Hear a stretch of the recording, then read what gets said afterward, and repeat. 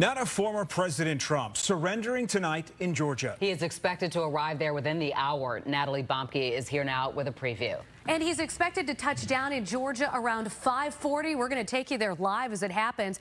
We're monitoring the Fulton County Jail, though. We were looking at a live shot previously. Oh, there we go. It looks like a motorcade is rolling down the street there. We'll figure out what's going on. The Fulton County Jail, again, Trump's ultimate destination.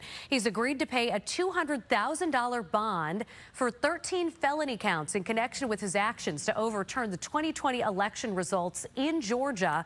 He'll be processed, fingerprinted, and have his mugshot taken. All standard procedures there.